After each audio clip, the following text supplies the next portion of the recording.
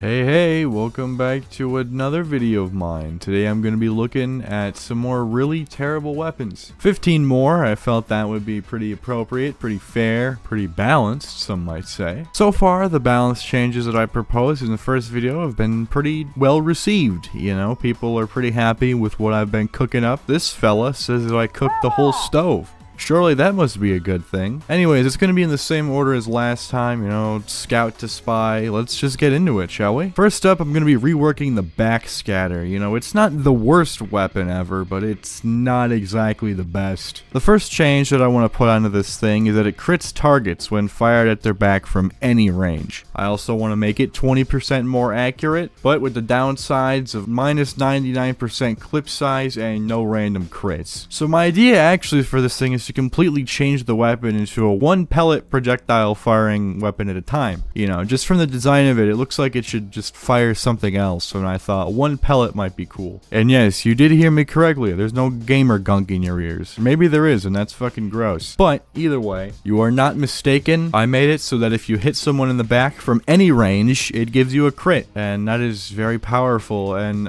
anyways, let's just move on to the holy mackerel. I know this is just a stock reskin, but it's such a unique weapon that I wanted to make it stand out from the plethora of other stock reskins. So I propose that on hit, players are given the salmonella effect. What I'm thinking is that it's just bleed damage with gas passer shit on the screen, you know what I'm saying? And the downside to this weapon is that maximum health is drained while the item is active. My idea behind this is that the fish is so stinky that it lowers your health as you hold it. Alright, next up we're moving on to soldier. Now, I always thought it was strange how this weapon never did any damage. Like, what's the point in having a primary weapon that doesn't do any damage? It's just very strange, and I always thought it was kind of useless, you know? Like, why would you ever pick this over anything else? Ugh. Anyways, I'm keeping the plus 200% max primary ammo on wear. I'm keeping the no self-inflicted blast damage taken because I really like that stat. I actually think all the rocket launchers should have that, but you know, one video at a time, of course. I'm also giving it a plus 55% damage bonus because I really want this thing to be a heavy hitter. You know, for so long it's been the weakest, and I want it to be the strongest. So I feel like that would be pretty fun. Of course, the downsides are that it gets no random crits, and that it mini crits whenever it would normally crit while you're airborne. And that's what I think the rocket jumper should be. You know, let me know in the comments what you think. Alright, next up we've got another shared weapon between soldier and demo. We got the pain train. I made it so that this weapon deploys and holsters slower. It's got a plus 6 capture rate on wear. You know, I thought the plus 2, it's useful but not useful enough. I want this thing to be used when it's right at the end of the game and you're held back by the other team and oh, they've wiped out your whole team. Oh,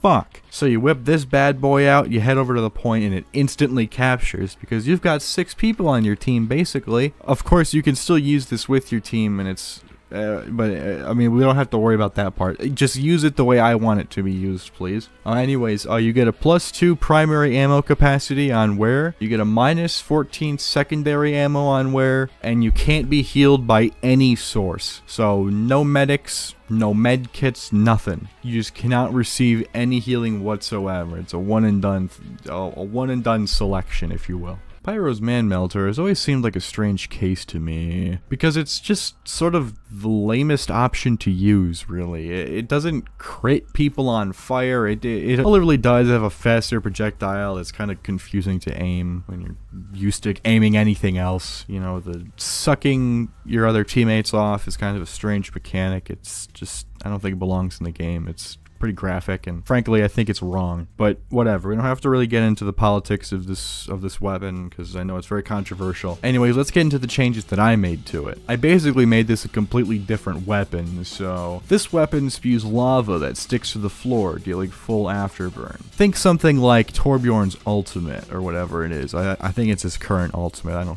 play that game anymore. Anyways, of course I still have it so that the weapon reloads automatically when you don't have it active. Does not require ammo still, no random crits, and also get a 35% accuracy penalty. This is just more to make the weapon spew like I want it to. So the sharpened volcano fragment is kind of cool if it was for literally any other class. When you look at it, it seems pretty cool. You hit someone and then they get set on fire. That's pretty awesome. But it's for Pyro. He can already just set people on fire without really having to get that close. It's just kind of completely antithetical to Pyro's design, and it's kind of fucking stupid. So I wanted to make it a little more useful. And I did what anyone would naturally do. I made it on hit bleed for 8 seconds. And of course, to go with that, I gave it a plus 27% damage bonus, a plus 50 air blast cost on wear, and I gave it this neat little thing where it breaks upon hitting the ground, wall, props, and really anything besides a player, and it must recharge for 25 seconds, you know, similar to the Spicicle. And of course, that beautiful stat that us Pyros love to see, the plus 100% damage to Sun on a Stick users.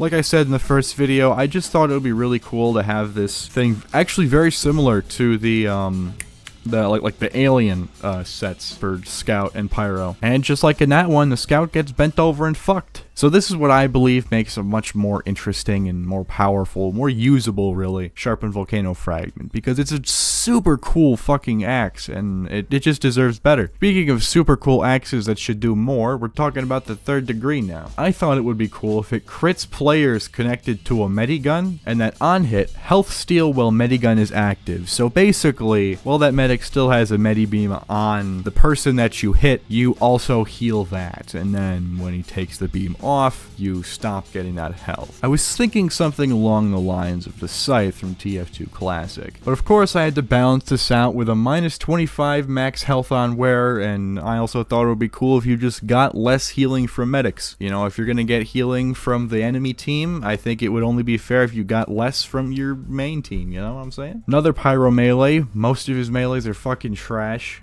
We got the Hot Hand. What I thought would make it a little better is if you got a speed boost after killing someone, and to make it easier to kill someone, you get a plus 15% damage bonus and a plus 32% faster firing speed. I feel like this would maybe make it easier to kill people with it, thus making the Hot Hand less of a just absolute joke, because it's genuinely unusable in the state that it's in right now. And oh yeah, I totally forgot, you also get a 25% explosive damage vulnerability on wear. I feel like, you know, if you're gonna be smacking people, it better not be demo or soldier. We got the first only demo weapon on here, which is the Ullapool Caber. This thing is kind of donkey shit, so I want to change it to be a little different. So upon explosions, debris burst out in every direction. Of course, if this debris hits someone, they get bleed for 8 seconds. This weapon gets a plus 50% damage bonus, because I really want these explosions to be, you know, I want them to be something, you know, a real spectacle to behold. Now, to compensate for this severe damage buff, I gave it a 20% slower firing speed. The weapon deploys 150% slower, gets no random crits, and explosions and debris can hit friendly players. Now, in the first video, I had a stat where the Righteous Bison could damage friendly buildings, and I thought, you know, what would this game need more than anything? Of course, it's friendly fire. You know, this game would be even better if there was friendly fire, so I thought it would be kind of cool to incorporate that into some of these weapons, and this is one of those. So I thought it would be kind of cool if either the debris or the explosion are anywhere near your teammates, they can also die. Again, tell me what you think in the comments about this one. I think this is a pretty neat design. Another route you could go down is making this thing do ×3 damage to buildings. I think that would be pretty good, because as we know, Demo has no way to take down buildings, so I think something like that would be cool. But ultimately, I settled on this set of stats because I feel like the Ullapool Caber that we have now is just very neutered from the one that we had before, and switching it back is just silly.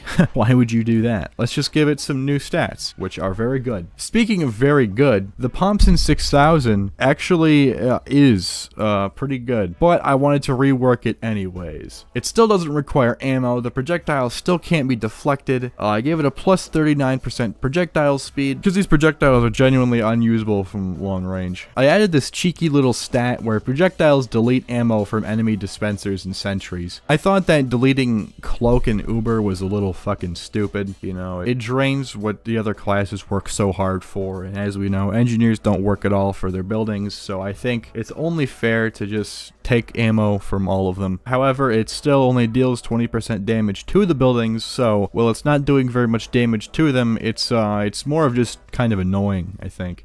This also gets a ×2 reload time, because like I said, it's gonna be really fucking annoying. So yeah, that's my new Thompson. I feel like it would be kind of cool. Here we go, we got the short circuit now. Primary fire is completely unchanged, besides a -10 ammo instead of whatever the frick it is, like 12 or whatever the hell. I don't know. But other than that, the alt fire launches a projectile consuming energy ball, costs 70 metal. We all know this one.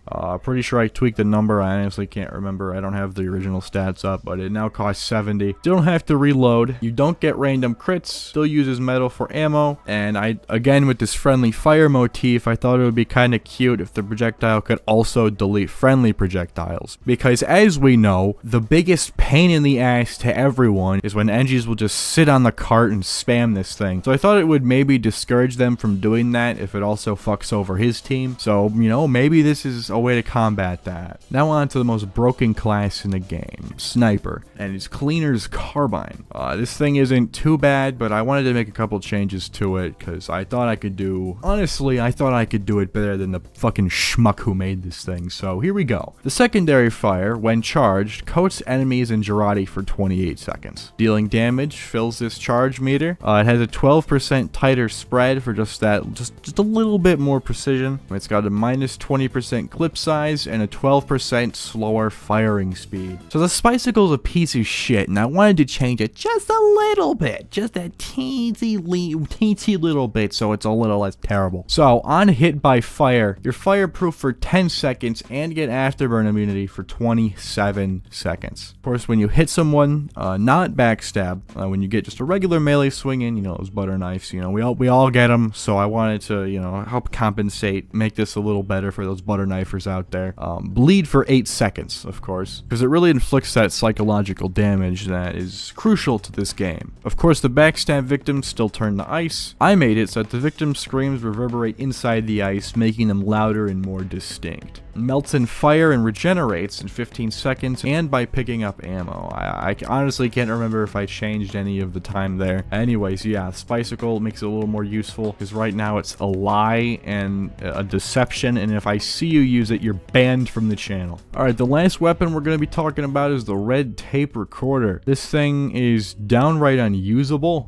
because it just doesn't do anything. You know, in the time that it takes for this thing to de-level a sentry or building, the engineers already gotten to it, and it's not even halfway through. So it's stupid. It takes too long, and it's just basically useless when you've got this sapper. So I wanted to change it a little bit, still have the reversing enemy building construction thing, but I thought it would be cool if it had this effect of silent sapper. The engineer is not warned when the sapper is placed. It doesn't show up on his little UI thing. There's no noises. It's completely silent. It's sort of like the silent backstab, but for sappers. So it does the exact same thing, actually. It just makes it a little harder for the engineer to find out. But this sapper takes 35 minutes to reactivate, and I think that's a pretty fair trade-off for this thing. You know, it's very powerful, almost guaranteed to win it every single time. So I think 35 minutes is a pretty fair cooldown. But yeah, those are my proposed weapon fixes. Tell me what you think in the comments. Do you hate them? Do you love them? If you're gonna protest, tell me where. I'll be there. So yeah, see you in the next one. Ka-chow.